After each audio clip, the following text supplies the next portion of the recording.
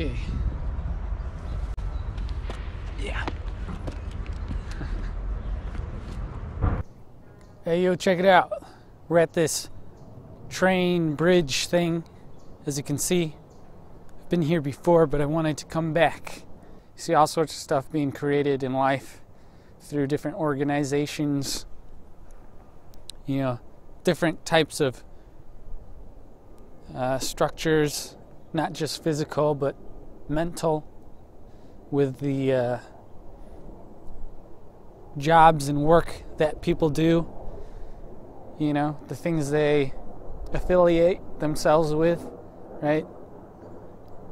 Why does that happen?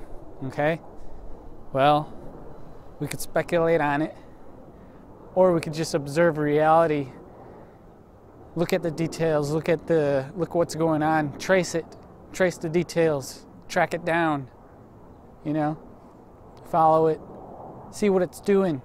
In that way we could understand it. People created this years ago, this bridge.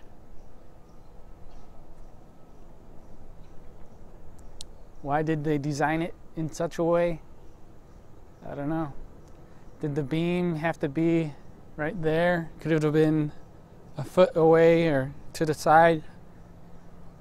You know, everybody has to decide these things as they go along. Nothing's exactly perfect, but in a way, it kind of moves towards this kind of perfection. Something that just works, you know? Does what it has to do, basically. And I guess I'm trying to figure out that for myself. What do I have to do, right? What drives me to do the things that I do?